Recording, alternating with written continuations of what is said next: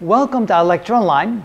In this video, we're going to try and get a physical sense, a physical meaning of what's actually happening here. We're trying to calculate the moment of a force about a given arbitrary axis from O to L.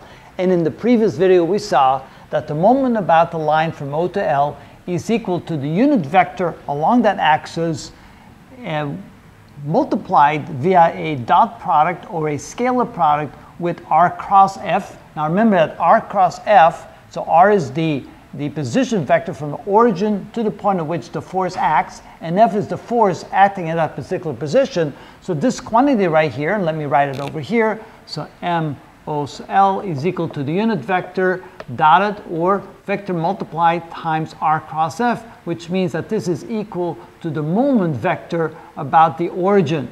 So this will give you the moment about the origin. If you multiply that times the unit vector along the direction of the line of interest, the axis of interest, you will get the moment about the line OL. But how does that physically play out? How do we get the understanding of what that really is? Well, to help out on that, what we're going to do is we're going to take our position vector that goes from the origin to the point where the force acts and divide it into two vectors. One vector that runs from the origin to a point that is on a plane that runs perpendicular to L. So imagine L sticking out and a plane that is perpendicular to L like there. And so we draw a line, a position vector from the origin to where the vector or to where L crosses through that plane. And then we draw a second vector along the plane from the point where L pokes through the plane to where the force acts. So those are our two position vectors, R1 and R2. Similarly, we're going to take the force vector right here. Here's the force vector, and divide into two components. One component which is perpendicular to the plane, therefore parallel to L, and that's why I have the little parallel symbol there. And the second component which is parallel to the plane here, and therefore perpendicular to F, parallel to L, or perpendicular to L right there. So you can imagine that if you have the axis L here and you have the perpendicular component of force that lies along this plane, that you can see that that force would cause a torque going around the axis. So this is the component of the force that causes a torque or a moment around the axis. Since this one is parallel to the axis, it will not cause a moment.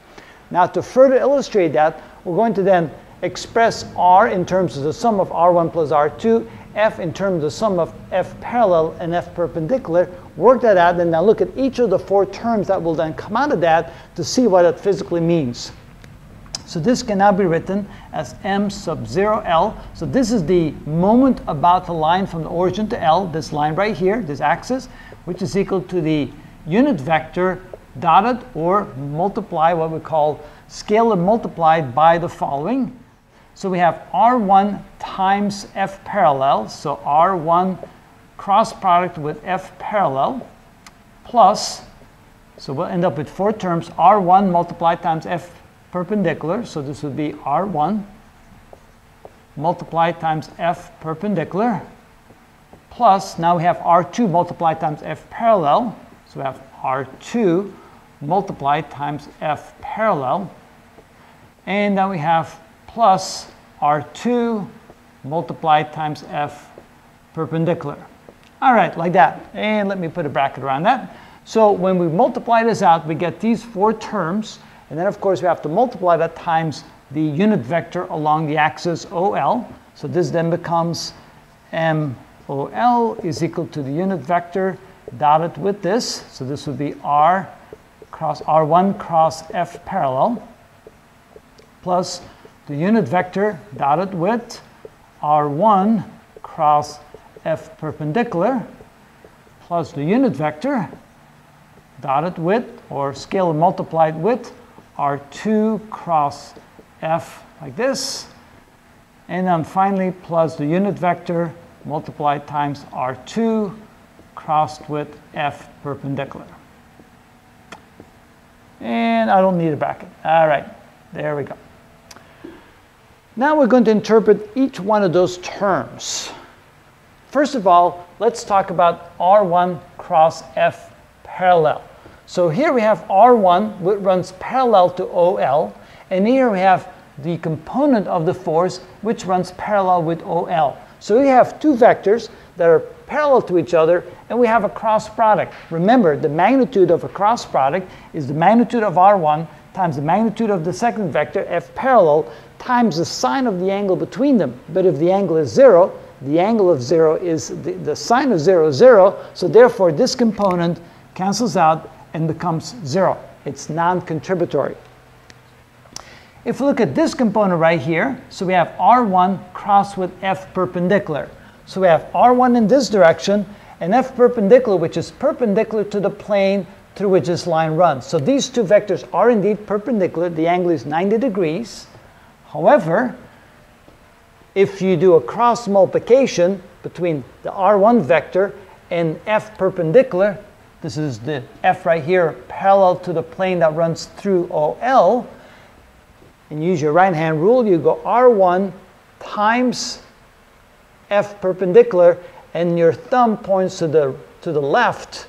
So you have a component going in this direction. So now you're going to do a dot product of lambda dot this quantity right here. Now notice lambda is in the direction of OL. We have a vector that is in this direction. And so when you do a dot product or a scalar product, you multiply the magnitude of this times the magnitude of that times the cosine of the angle between them. And since they're at 90 degrees to one another, this lambda is at 90 degrees with the product of these two, then the cosine of 90 degrees is 0, so this whole thing becomes 0 as well. In the same way, the third term, I think, will have the same fate. Let's take a look at that. So here we have R2, and we have F parallel to 0L. So they're perpendicular to each other. So you can take a look like this. They're perpendicular to each other like that. So when we do a cross product, you have lambda, oh, not lambda, you have R2 cross multiplied with F parallel, and your thumb stick out this way. That means you have a vector going this way. So you have R2 and F parallel to L, which pokes perpendicular to the plane right here. So you have a vector going along the plane. And so now you have the unit vector like this, and you have, which is perpendicular to the plane, and you have a vector along the plane. That means those two vectors are perpendicular as well, 90-degree angles. So when you do a dot product or a scalar product between the unit vector and this, since they're 90 degrees apart from one another, and the product of a dot product or the product of a scalar product is the magnitude of this times the magnitude of that times the cosine of the angle between them. If it's 90 degrees, the cosine of 90 degrees is 0, so therefore this goes to 0 as well. Finally, the only term that's left should be this term right here, and let's take a look at that term, see what that ends up being. So we have the product between R2 and F perpendicular. So R2 is like this, and F perpendicular is like this. So notice that they both lie in the plane that cuts through the line OL.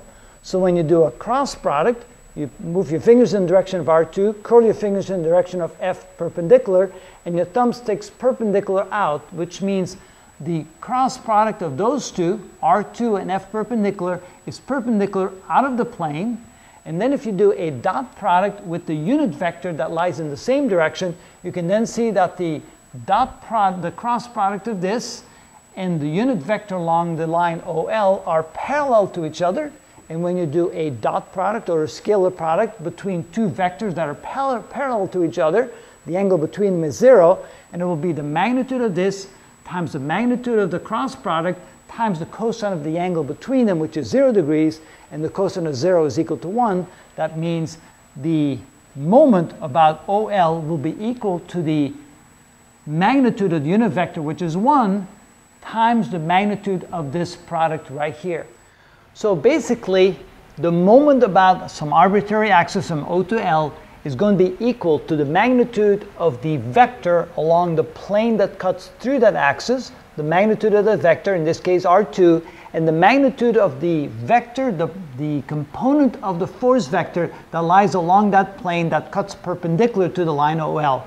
So the magnitude of this vector times the magnitude of the perpendicular vector, and since they're at 90 degrees towards one another, it's simply the magnitude of this times the magnitude of that, times, of course, the magnitude of the unit vector, which is always equal to 1. So basically, MOL is going to be equal to the magnitude of R2 times the magnitude of the component of the vector, the force vector, which is perpendicular to the plane that cuts through OL. And that then is the definition of the moment about any arbitrary vector. And that's what that means.